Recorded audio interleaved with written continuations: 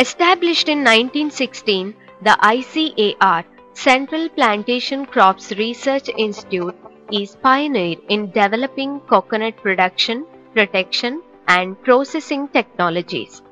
Research accomplishments from this institute include world's first hybrid in tree crops, light interception and root spread studies, evolving cropping system models and integrated mixed farming systems, and management practices for pests and diseases of coconut. The institute has conducted classical studies on nutrient and water requirement of coconut. CPCRI is first to use biocontrol agents for control of pests and diseases and carries rich expertise in maintaining the nucleus cultures.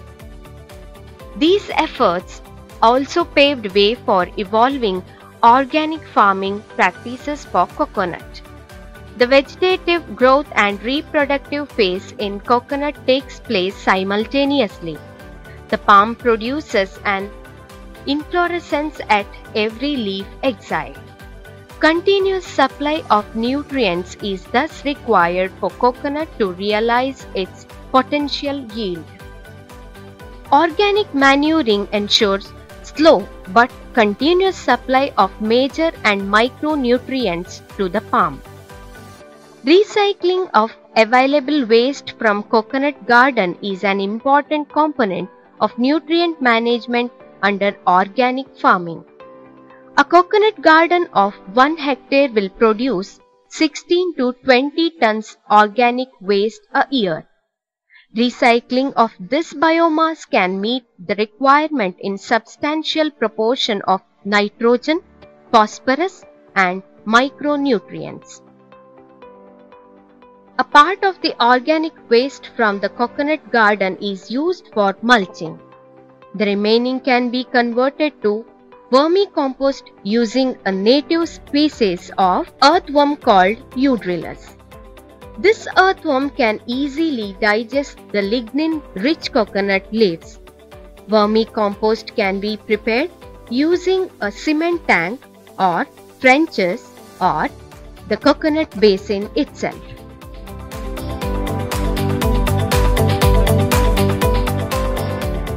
Vermicomposting in cement tank ensures better management and speedy composting. The first step is to collect dried coconut leaves and arrange in layers in the tank. For every 100 kg coconut leaves, add 10 kg cow dung. Maintain optimum moisture by sprinkling water.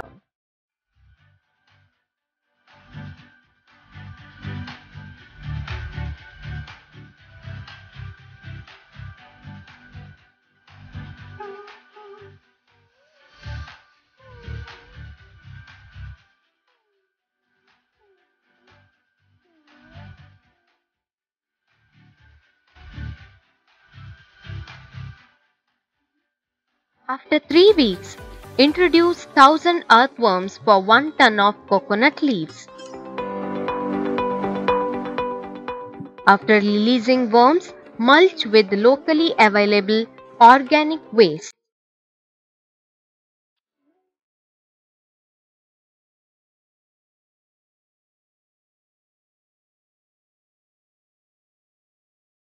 Maintain adequate moisture at 40 to 50% by sprinkling water whenever necessary. Protect worms from predator birds, rats and ants by suitable methods like wire mesh, water channels, etc.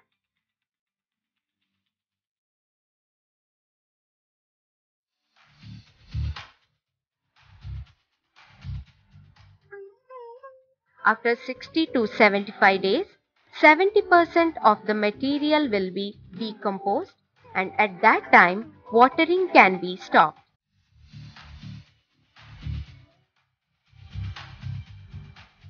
After 90 days, the compost can be collected and stored under shade.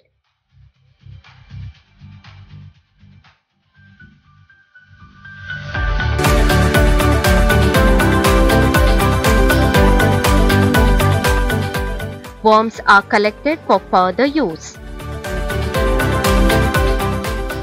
The average nutrient composition of the vermicompost is around 1.2 to 1.8% nitrogen, 0.1 to 0.2% phosphorus, and 0.2 to 0.4% potassium.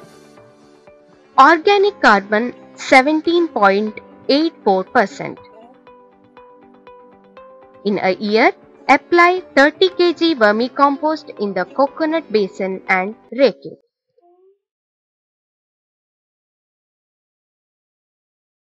When vermicomposting is done at coconut basin, first make a 2-meter radius shallow basin.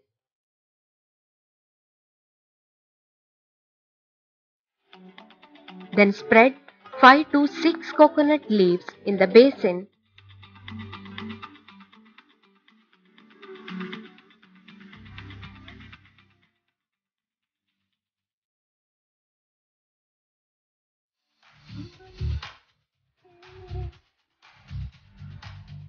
And after 3 weeks, add 3 kg cow dung.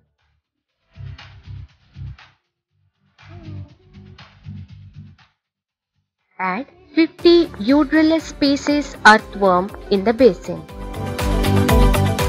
The basin should be covered with suitable mulch material.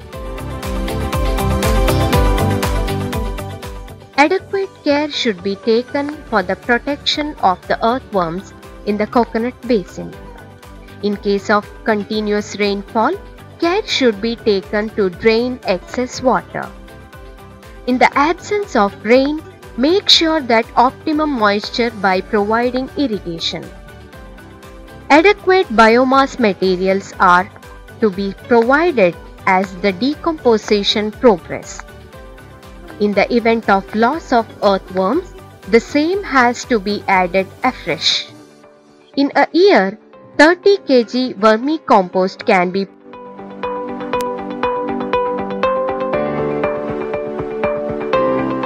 Instead of coconut basin, trenches made in the garden can also be used for production of vermicompost. Trenches of size 1.5 meter width and 1 meter depth is used for this purpose.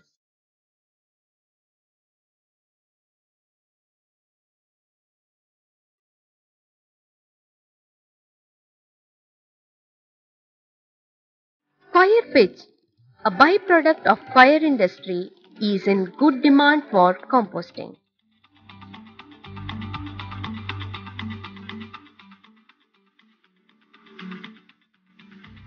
For speedy composting, it is recommended to add 10 kg poultry manure, half kg each lime and rock phosphate to 90 kg of coir pitch.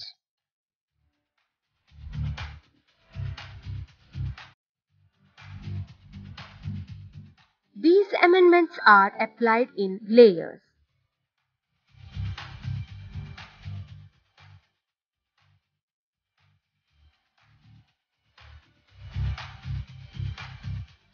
Moisture has to be maintained at 50%.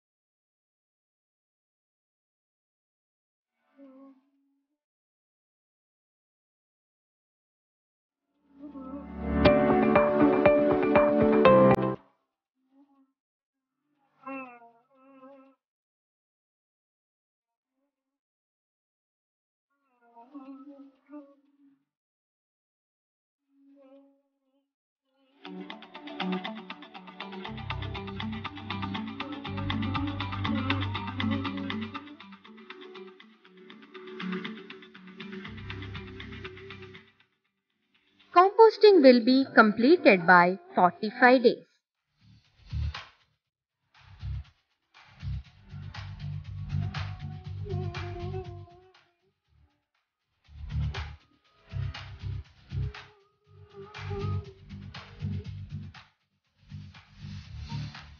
CPCRI has brought out biofertilizer formulation keraprobio for coconut cultivation to increase availability of phosphorus in the soil.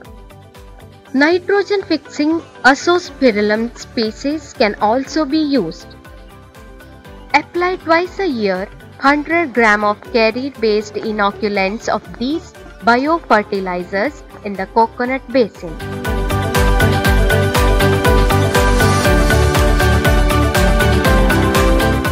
Growing of nitrogen-fixing leguminous crops in the coconut basin can provide 150 to 200 grams nitrogen.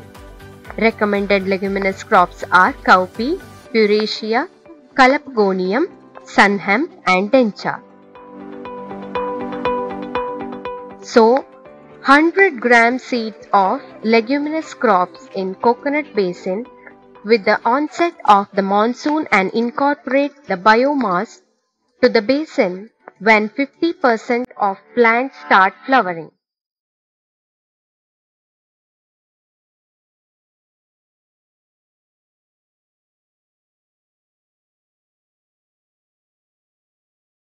Green manures leguminous crops can also be grown in the interspaces of coconut.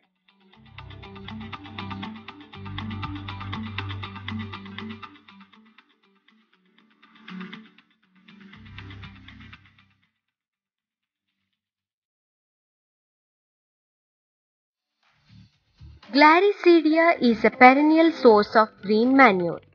Under monocropping system, Glaricidea can be grown as an alley crop. Stem cutting of 1 meter length or seedings can be used for planting Glaricidea. Pruning can be started 1 year after planting and should be done at least thrice a year. Height of the plant should always be maintained at 1 meter by pruning. Glaricidea cutting can also be planted in the border of the coconut gardens.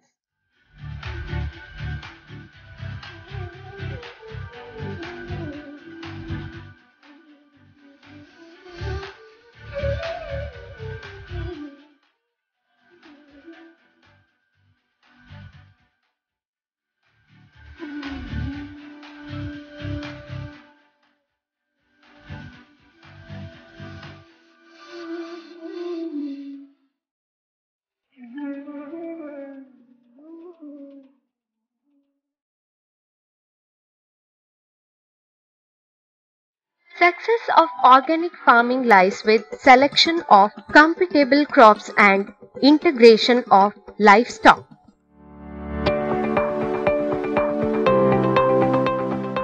Cropping system will provide large quantities of organic matter for recycling and thus will reduce the requirement of external inputs. The canopy structure and rooting pattern of coconut make it possible to grow an array of annual, biennial and perennial intercrops. Pepper, cocoa, nutmeg, clove, cinnamon, banana, pineapple, ginger, turmeric, elephant foot yam, tapioca, etc. are the most commonly cultivated crops in coconut garden. Other compatible crops include groundnut, cowpea, sapota, papaya and a number of medicinal plants.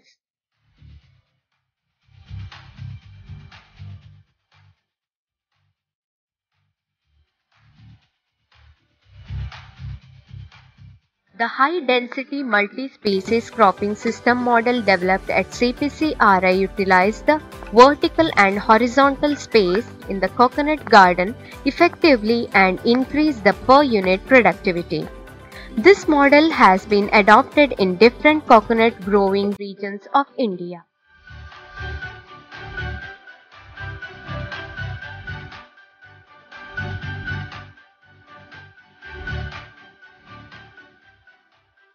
CPCRI is pioneer in integrating dairy and other allied enterprises with coconut farming.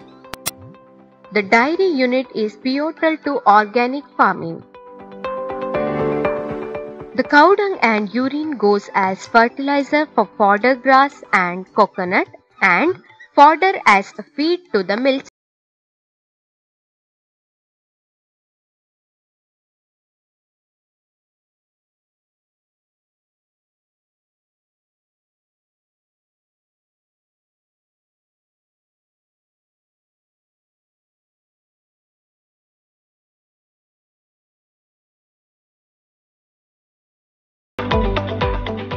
Fodder grasses such as hybrid Napier grass can yield about 120 tons of fodder per hectare in a year under coconut shade. This will be sufficient to maintain 12 crossbred cows.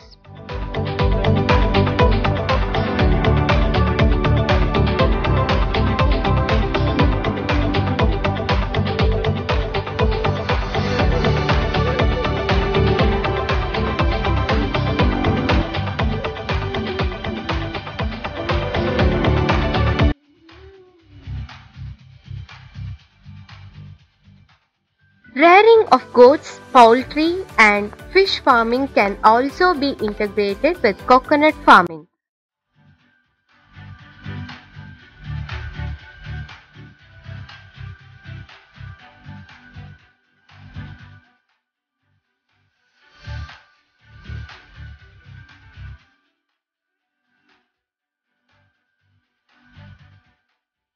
The yield of coconut in the organic farming experiment conducted over a decade at CPCRI is more than 100 nuts per palm per year.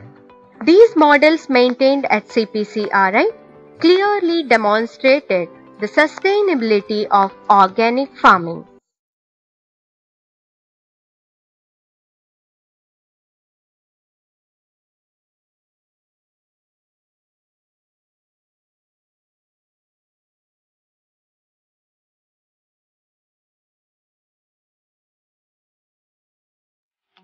Technologies to produce the coconut in a sustainable way through organic farming.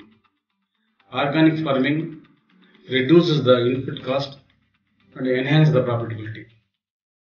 Besides profits, organic farming also reduces the pollution, increases the soil health and produces the residue-free product.